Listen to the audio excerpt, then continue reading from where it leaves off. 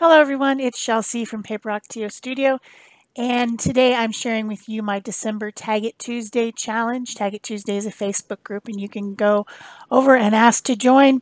There's an altered tag and an ATC challenge each month of the year. So this will be the last one for 2018. Today is Christmas Eve. I hope that you're celebrating with your family if that's the holiday that you celebrate, or if you celebrated solstice on the 21st, you're going to do Christmas tomorrow, Kwanzaa on the 26th, whether you celebrate Hanukkah or Ramadan. I hope that whatever you're celebrating, it brings you light and joy at the end of this 2018. So, that being said, let's get to the challenge. The challenge has 4 steps. You are supposed to use 2. You can use them in any order that you want to. Step 1 was to use tissue paper. Now this tag already has some paint on it.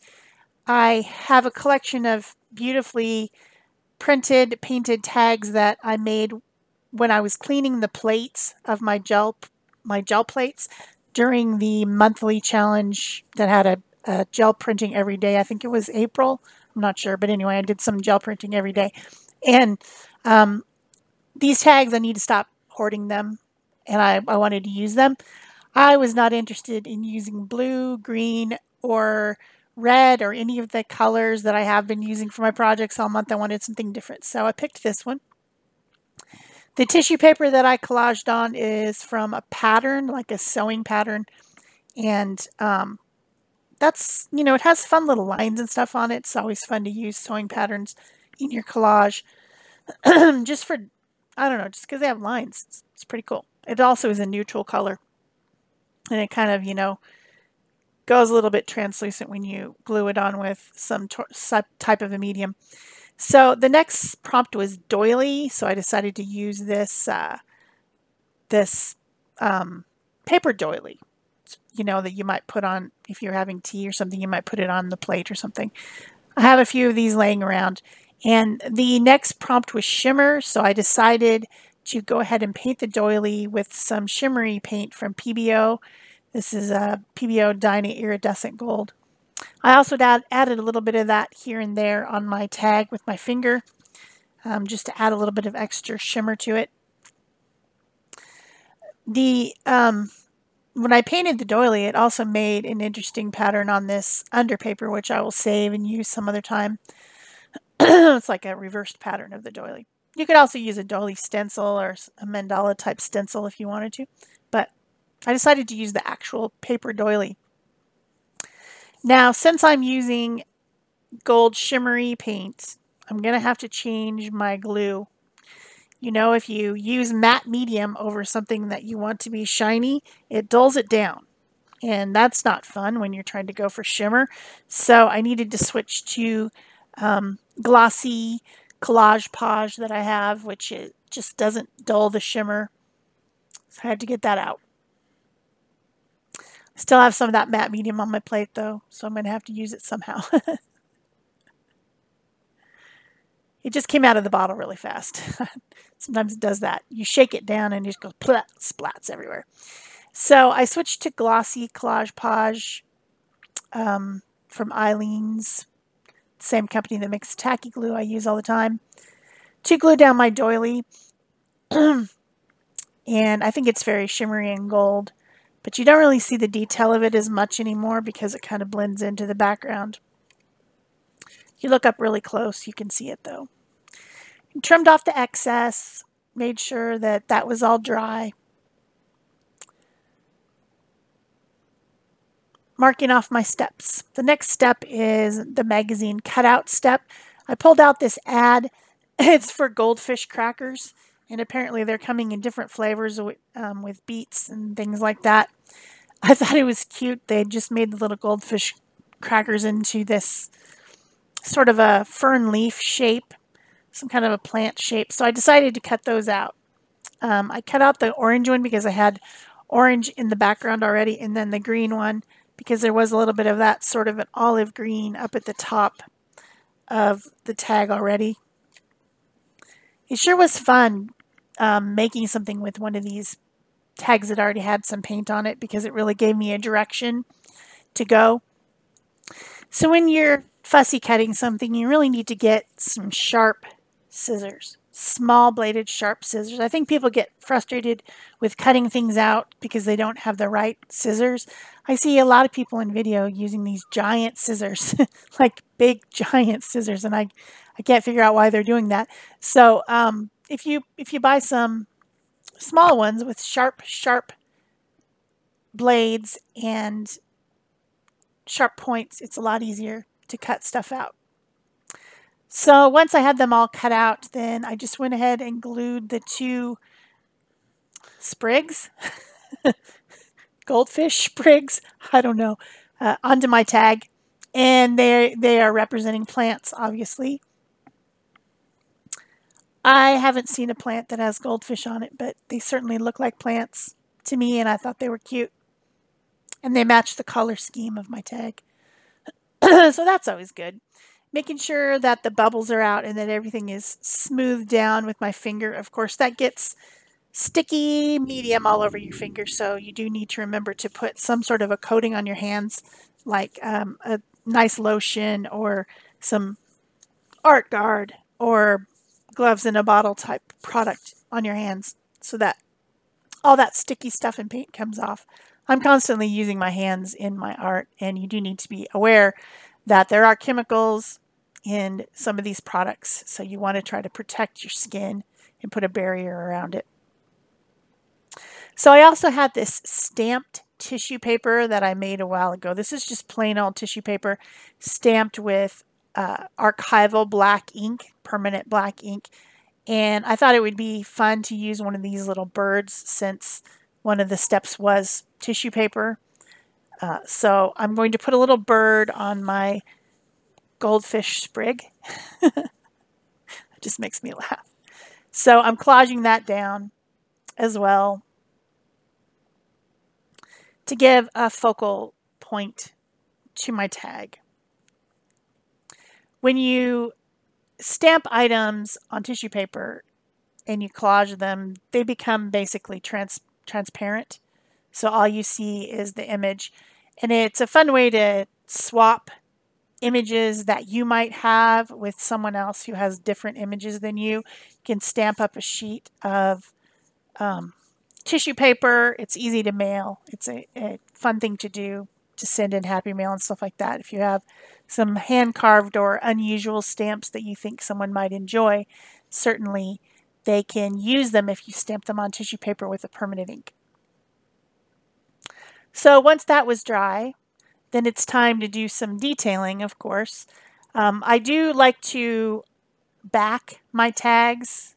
I almost always put some sort of a backing border around them. It covers up any mess that you've made on the back, because usually I get paint or something on the back, and also gives a nice border around the edge, and I enjoy that look, so I usually do that. So I picked this dark brown piece of paper because it kind of coordinates with the sepia tone paint that's at the bottom of my tag where my ground is. But before I glue that on, I'm doing some detailing. I had messed up the bird a little bit where I tore the paper, and so I'm touching it up and maybe drawing in some lines that weren't there just to make it a little bit more mine. I add some black lines on the ground to make sure that those goldfish sprigs have something to grow out of because it always annoys me when things are not grounded. They're just floating in space. I don't like that. The only things that should float in space are astronauts and space shuttles and satellites. Then I decide to add some shadows and highlights. This to me is an extremely important thing to do when you're collaging because it makes the collaged piece that you've glued on there appear as if it's integrated into the project. So I always like to add shadows and highlights when I'm sticking something on, like these goldfish sprigs. So I'm using a Faber-Castell Pitt Artist pen. If you want to buy some pens for mixed media, these are the ones I recommend. These are India ink pens, and once your surface is sealed like this is, because I've put a lot of different collage medium on it, you can draw with them and then quickly blend. And then they're permanent because it's India ink. I love these pens. I have a big set of them, and I've been using them for a couple of years now. None of them have run out of ink, and this is what I frequently use for my shading. If not this, then I use a water-soluble product like a Stabilo pencil or something like that. But I do love these pens. All the products I'm using, of course, will be linked in the description box below, like I always do, so that you can find them if you'd like to purchase them. I'm also taking this sepia pen around the edge a little bit and rubbing it around the edge to give some shading on the sides of the tag, just for fun. I also could have used an ink pad for this, which you've seen me do lots of times, but this time I'm using the pen and then just rubbing it in like I was with the shadows.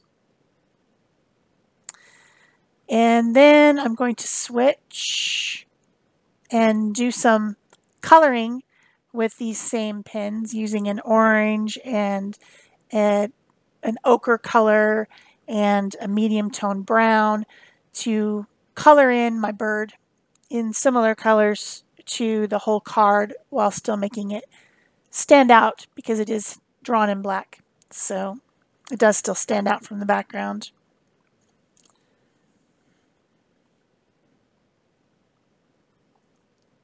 So you can certainly use these pens to color as well. You don't have to just use them for shading.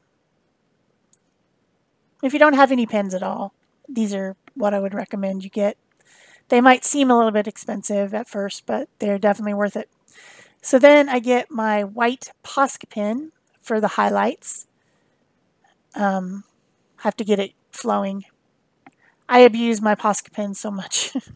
Sometimes they need to be started, shooken up and started. All you do is just shake it really good to make sure that the acrylic ink inside is blended, and then press it down onto the table until it starts to puddle up a little bit, and then scratch it in that puddle until everything is coated and the tip is cleared of any gunk you might have got it into it, like mediums or paint. Of course, sometimes they're ruined. Sometimes you can't fix it because you've not waited until your paint or medium is dry and you've drawn over the top of it and got your pen full of some sort of a medium. I also use this to add some splatters because I like splatters in my mixed media projects.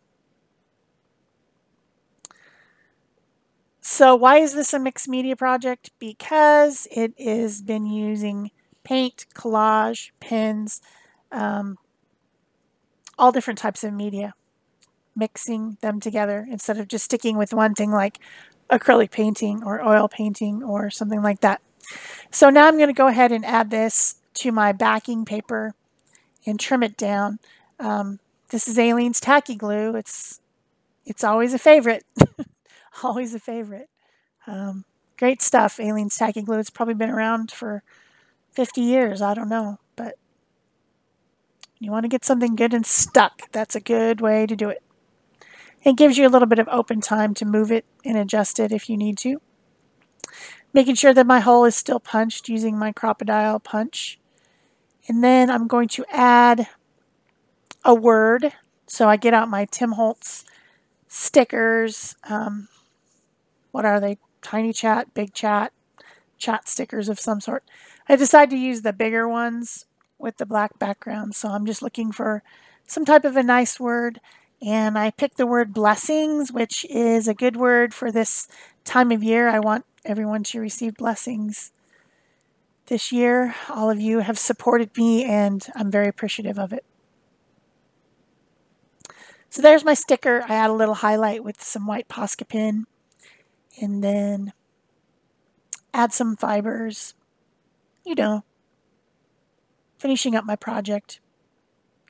Just do some little hash marks in the upper and lower corners opposite of each other. I'm going to use some recycled sari ribbon and some other couple of scraps of ribbon, a gold wired ribbon and some brown, just to finish off my tag. I hope you've enjoyed this project. I believe that Tag It Tuesday is going to continue in 2019, so if you want to go and join up and play along with the tag challenges, you certainly can over on Facebook. If you have enjoyed this video, remember to give it a thumbs up, leave me a comment or question below, subscribe if you haven't already, and share this if you think it's beautiful, you want to share it with somebody, pin it on Pinterest or send it to them on Facebook. That's all something that's great to do and helps me out.